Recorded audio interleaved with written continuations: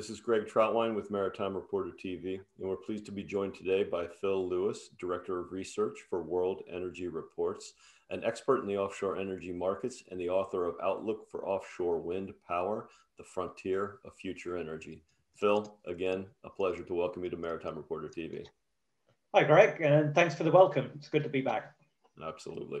Well, Phil, as you have a true global view on the pace and direction of the offshore wind market, why don't we start off with a short History 101, if you will, a lesson to discuss how this market has evolved since the early 90s with insights on what you've seen most recently. Thanks, Greg. World Energy Reports were excited about the development of offshore wind from a fringe technology to a cost-competitive option for grid and off-grid energy solutions. Most people are unaware that offshore wind turbines were first installed some 30 years ago, and that activity in the first 2 decades was dominated by the Northern European countries. Because of the activity, supply chains were first developed in this region. The last decade saw the industrialization of offshore wind and the entry of China, and to a lesser extent Taiwan, as significant market players. And the first half of this decade is seeing a surge in offshore wind capacity as wind becomes more global, with new players like the US and Japan adding capacity to the system.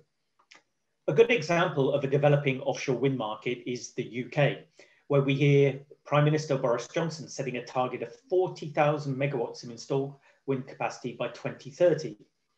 At World Energy Reports, we expect the UK to move from around 11,000 megawatts of installed capacity at the end of 2020, that's the single largest market in the world, to close to 24,500 megawatts only by 2025, so quickly. The surge in capacity additions will be underpinned by several gigawatt scale mega projects. It is not too unrealistic to talk about a green industrial revolution in core offshore wind markets like the UK. We have seen the establishment of local manufacturing and, more importantly, operations and maintenance support infrastructure, witnessed by port developments and redevelopments, onshore monitoring and control bases, and offshore inspection, repair, and maintenance activity. This positive economic development will be seen again and again in all emerging offshore wind markets and will offer many positive benefits for local economies. With the wider global acceptance of offshore wind at World Energy Reports, we see some interesting trends developing. Firstly, offshore wind is playing a larger role in grid supply in key markets. Secondly, offshore wind is seen as a solution for a range of off-grid solutions, such as decarbonisation of power supply to oil and gas operations and hydrogen production. Thirdly is the dawn of commercial scale floating wind farms that access better quality wind resources and provide some very exciting supply chain opportunities. Phil, as you know, in the offshore wind market, size does matter. Yeah. The turbines are getting larger, the projects are getting larger. What do you see as the implications for the market development as a whole? Well, you've touched on an interesting area there, Greg. We've mentioned that offshore wind is becoming more mainstream. And as it does, the average project size is increasing, which is a key driver for overall cost reduction. Only 5 or 6 years ago, the average wind farm size was around 100 megawatts. At World Energy Reports, we forecast the average to be around 600 megawatts by 2025.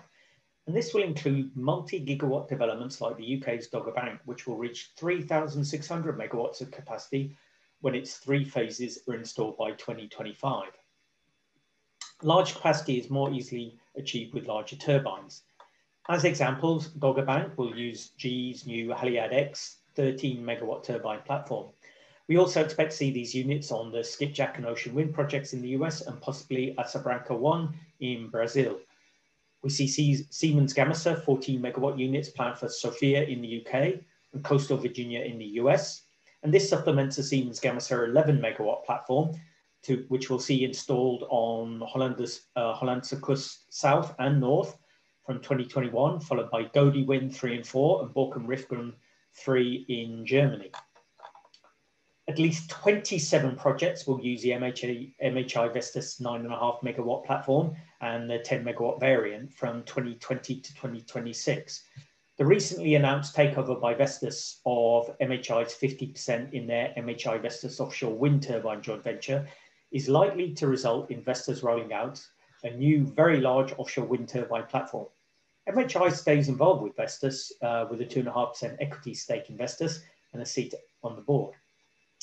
And outside the big three Western turbine OEM, the leading Chinese OEMs are testing even larger wind turbine models, with Dongfang due to install a prototype of its 10 megawatt model and Mingyang planning to make its 11 megawatt platform commercially available in 2022.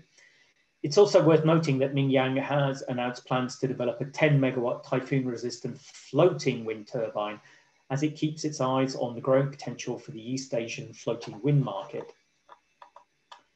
At World Energy Reports, we're closely monitoring the opportunities and challenges for the larger turbines. Broadly speaking, the installation fleet has an ongoing challenge to provide tonnage that meets the requirements of heavier lifts, higher heights, while meeting their investor return requirements.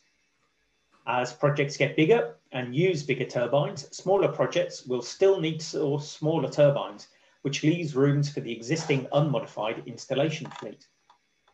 And finally, OEMs don't necessarily want to supply small demonstration projects. They're looking for the volume, i.e. small projects like floating wind, pilots and demonstrations. Now, this potentially opens the door for players outside of the leading OEM to build market scale. Okay. Phil, as always, excellent insights. We appreciate your time. Thanks very much, Greg. Much appreciated.